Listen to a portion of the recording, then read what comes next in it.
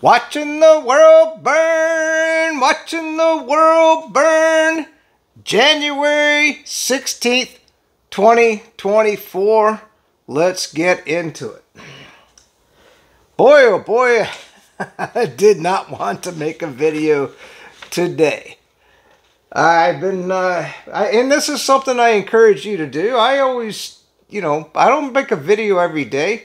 I can't do it. I mean, I have to work around the house. And so today I was doing a lot of painting. I painted a lot of molding along the door because I put in new windows. They're coming on January 29th to finally finish up the window project, which started back in July of 2022. Just to tell you how long it takes to put new windows in your house with Renewal by Andersen. I'm going to call them out on it. And then, of course, then I get into, well, maybe I should paint the molding in the bathroom, and maybe I should paint the door to the garage. And anyway, let's get into the news. So, we've got Russia and Iran that have a new treaty. It looks like Russia has basically signed on that if the United States or if the Western world wants to go up against Iran, Russia's going to come to their aid. Now, I don't know if that means a nuclear treaty or not. I can't tell you that. But I will tell you this. Iran just launched missiles on Syria. And that is a statement. These are the longest range missiles that Iran has ever launched. And they launched them at ISIS, which a lot of people don't understand. ISIS is backed by the United States, the criminal United States, because, oh yeah, we're there to protect against ISIS. No, we fund ISIS in Syria. And so Iran wanted to make a statement because they can hit Israel anytime they want. So they wanted to say, you know what? We're just going to launch against the ISIS-backed rebels or the ISIS-backed terrorists in Syria. Now imagine that. I think that's a hell of a statement, and I think that Iran did the right thing, because I'm glad that they're killing ISIS people in Syria. I don't think it's a bad idea. Boy, I tell you, the Middle East is just blowing up all across the board, huh? We got the Houthis. They just launched on another ship. Boy, isn't it great that we wasted, I don't know, what, maybe $10 million worth of missiles on Yemen, and now they just launched on a ship in the Red Sea. Oh, thank God we've got the military that we do. They don't seem to be very effective against the honey badgers, as I love the Canadian prepper likes to call them down there in Yemen. By the way, they call them the Houthis. I call them the Yemen fighters. You understand, they are the government of Yemen right now. I mean, okay, well, whatever. There are rebel forces on the other side, and it depends on where you want to look at it. But you can look at it either way. So we've got new Russian artillery that's moving to the front. Now, these new weapons that Russia has developed, they've got the longest range of any artillery that has ever been produced by Russia and in the world. So that means they can stand back and just pulverize the Ukrainians. If you didn't consider the drones and the air bombs and the Kinzhal missiles, and I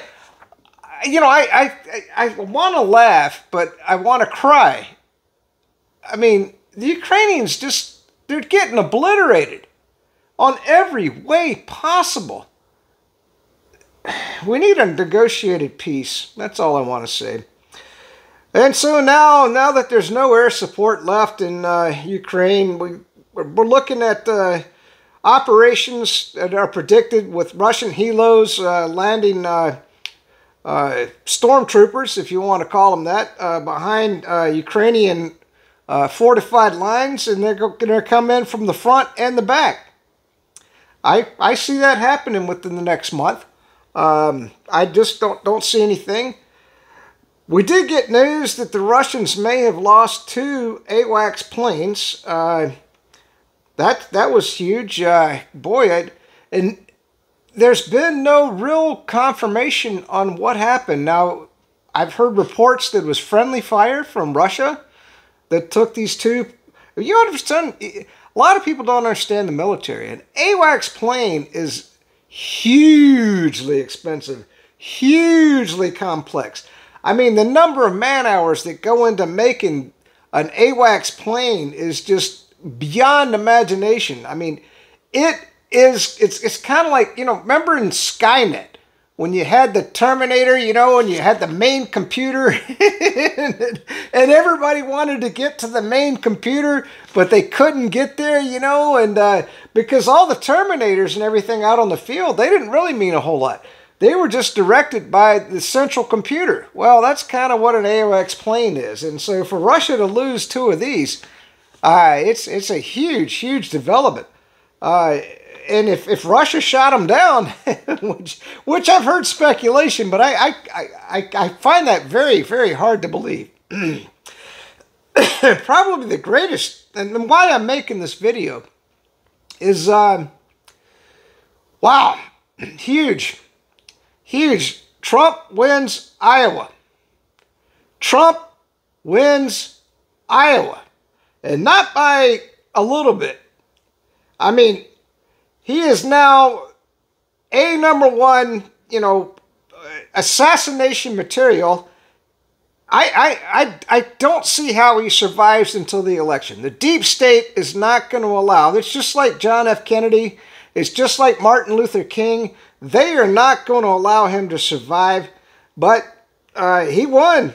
Good Lord. I mean, so let's see. Trump got 51% of the vote, and it's not all in yet. I imagine it might even be more.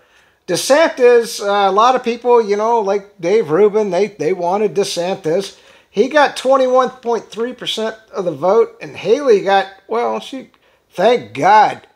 The Haley neocon liberal lunatic, she only got 19%. And then, of course, Vivek, he got 7.7%. Now, I will tell you this. There's a lot of speculation right now going on that Ben Carlson is going to be Trump's vice presidential candidate. I don't know. I guess that would be a good pick. I got nothing against Ben Carlson. You know, he was in the Trump administration. But I like Kari Lake, and if you want to leave a comment below, I mean, you tell me. I just think that Kari Lake would be a better person. So let's get into my bookmarks. There we go, bookmarks, all bookmarks. So this is Glenn Greenwald.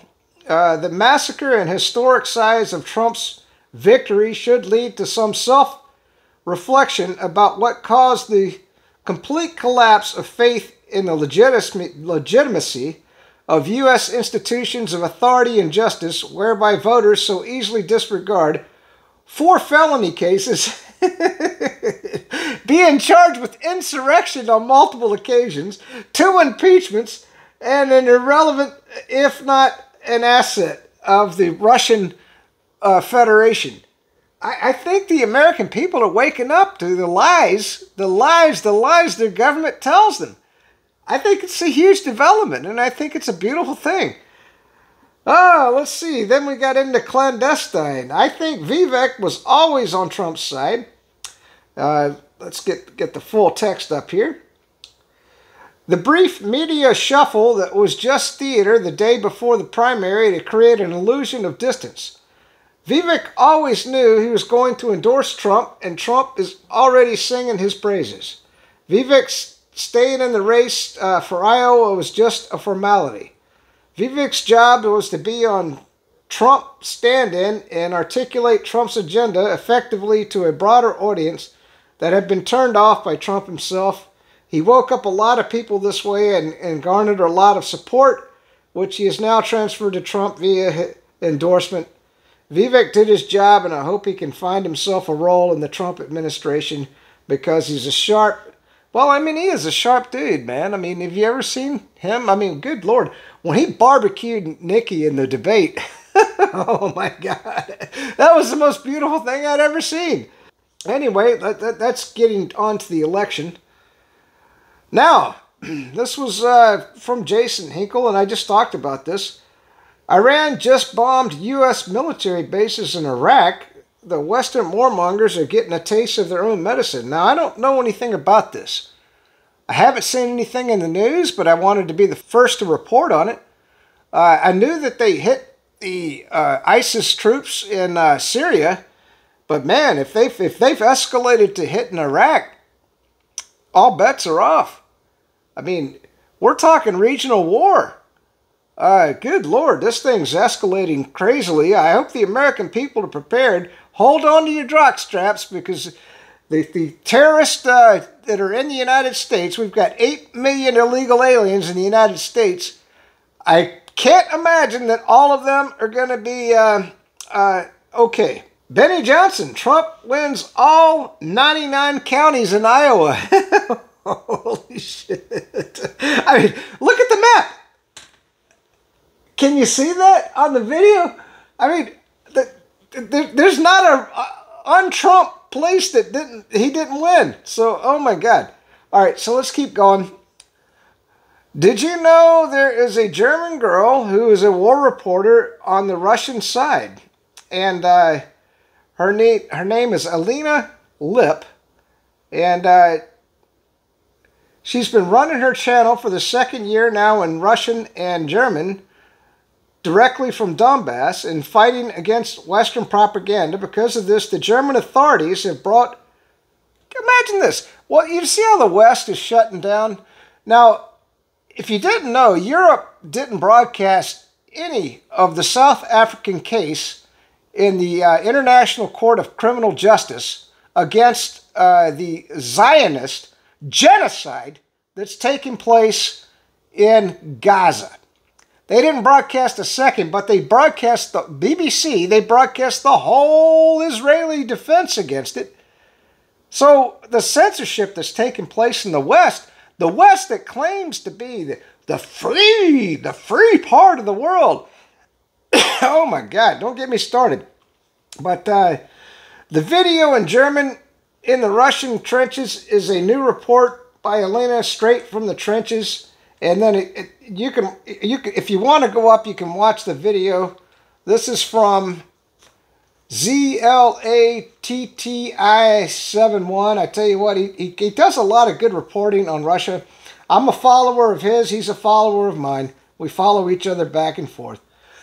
DD Geopolitics, boy, I tell you, they do a great job. I mean, if you ever want to watch, they are on X broadcasting quite often. You should check them out. So as of now, the following targets have been reported hit by missiles. Now, I don't know. I'm just reading. I mean, and by the way, they're a very reliable source, so I tend to believe what they're reporting here. An American base at the Erbil Airport, the U.S. consulate in Erbil, local headquarters of the Kurdish Security Service, private residence of a local businessman associated with Mossad. There is a high ambulance activity in Erbil, and the extent of casualties is unclear, but it is evident that there will be casualties with such attacks. ABC News, citing Iraqi security forces, claim no U.S. civilians were harmed in the IRGC attacks on Erbil. However, Iraqi resistance forces report that at least 5 U.S. citizens are dead. Eyewitnesses allegedly report high casualties and extreme censorship. So you won't hear about this on any channel but that cybersecurity guy. There you go. All right, so let's get into Megatron. Breaking. Boy, this is huge. This is huge. I mean, if this is true, oh my God. You know, and like I said, I reported on a ship that might have been attacked, a U.S. warship. I still see nothing. Nothing that confirmed that or disputed it. But anyway, Megatron reports Egyptian clashes reported by the Israeli media. Palestinian media reports, I mean, take that with a grain of salt, reports about the heavy clashes at the Egyptian border with the Gaza Strip. Israeli channel reports that Egyptian army soldiers crossed the Israeli border and opened fire against Israeli border guard forces. Whole damn world's gone crazy, hasn't it? Holy shit. So that's it for this video. I mean, I had to report. I mean, when I saw that Trump just dominated the election, I pray for him to survive. I don't see how the deep state, I mean, they're going to assassinate him. And then what's going to happen? The whole damn United States is going to erupt into a civil war. And but the deep state, they're not going to let him be president. No way, no how. They are going to stand against him. And I know he's got Secret Service, but how many of those Secret Service are really loyal? You know, they work for the deep state when you think about it. So I don't know, man. Say hi to the Boo Dog. Peace out. Stay free. You can run on for a long time. Run on for a long time. Run on for a long time. Sooner or later, God's gonna cut you down. Sooner or later, God's gonna cut you down. Go tell that globalist liar, that Democrat idiot writer, that rhino rambler, that nuclear war gambler, that backbiting U.S. politician. Sooner or later, God's gonna cut you down. Sooner or later, God's gonna cut you down.